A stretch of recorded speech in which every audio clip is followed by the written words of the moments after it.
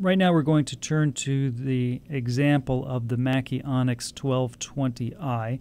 It is a production console that's designed to be a FireWire input and output, which allows us to send a FireWire signal from the console to a computer to integrate more easily in the digital world.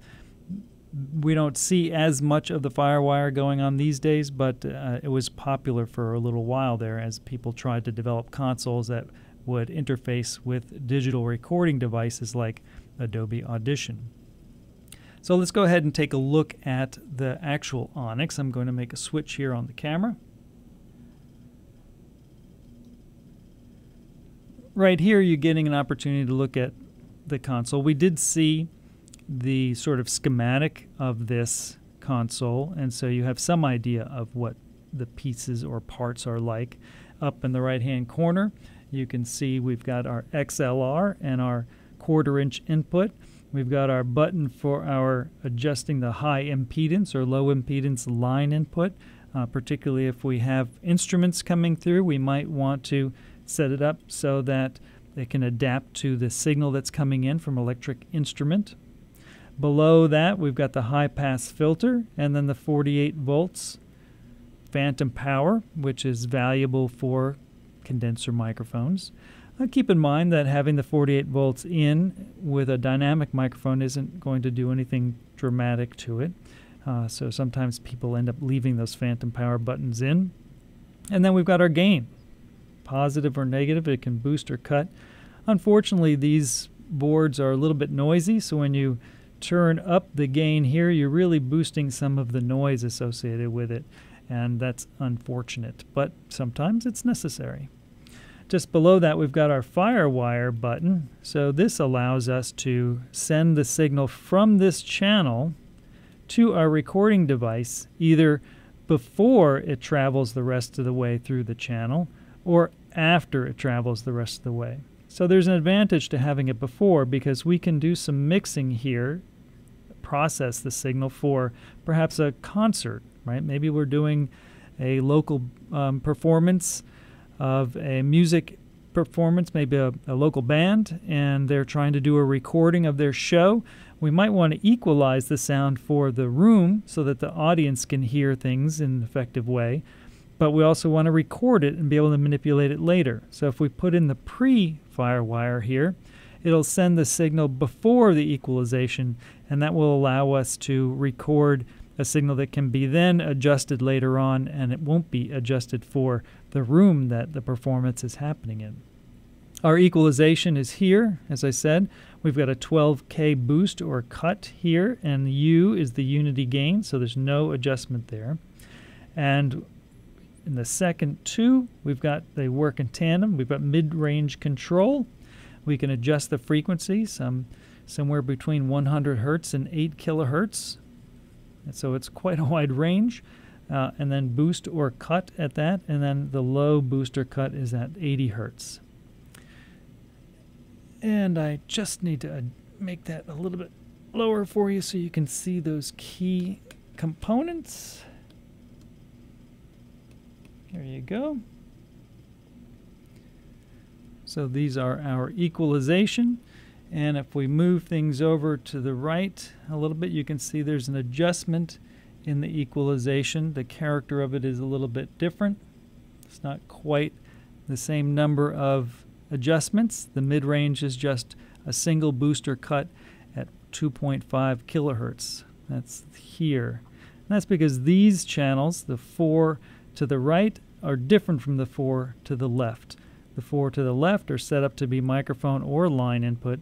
The 4 to the right are set up to be either mono, line, or they could be stereo line inputs. And I'm going to lower this a little bit further. And you can see these red and orange controls, auxiliary 1 and 2, allow you to send part of this signal out to an outboard processing device like a delay system, and then we can bring it back. It would come back through, hang on a second, I'm going to just show you over here to the right. These are the controls where we can get a return to the mix. So we can send the signal to a delay or reverb and then bring a certain amount of it back in to the overall mix. Just below our auxiliary controls, you can see we have these pan buttons. Pan allows us to control where the signal is from the left to the right within the stereo signal or the stereo range.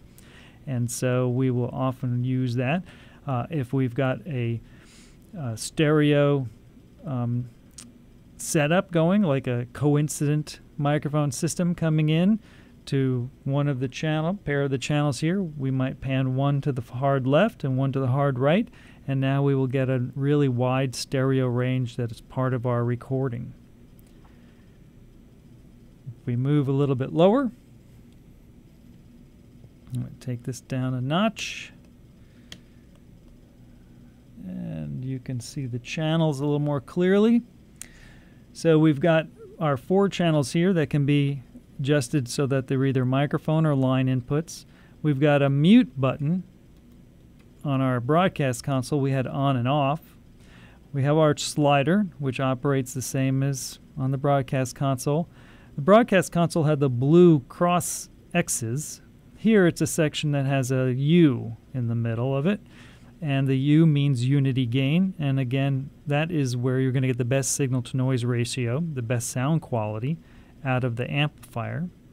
And at the very bottom, which I can't quite help you see yet, you can't quite see the word on it, but this is a solo button, so much like the Q button that we saw on the broadcast console, this will allow us to listening to that particular channel all by itself without listening to the other signal might be going through the other channels. I want to bring your attention to these 2 little indicators. The red one is OL, and OL means overload, so it's a quick indicator there that we have got a signal that's way too loud, and when it's too loud it's getting our attention for us and helping us to go ahead and bring the level down so we don't distort. The -20, the green light, is indicating that there is at least a signal that's reaching the -20 threshold coming in. You may not hear it all the time. You may not see it on our overall meters, but this is a quick indicator that there is a good signal coming into that channel. So it's a nice little cue that something's happening in that channel so we can visually recognize it, and then we can go and try to deal with it in terms of mixing the audio. Okay, I'm going to go ahead and raise this up so that we can check out the very top part of the console. Sorry about the little shaky hand, but at the top we can have our outputs, the main out. We have a tape output. We can do other mixes. Alt 3-4 is an extra mix out. We also have our headphone output, so we can listen on headphones. Below that, we're going to be able to see our monitoring controls. There's a control room dial, and that's for the speakers. Headphone dial for the phones. And then we've got our metering, so we can visually meter what's going on.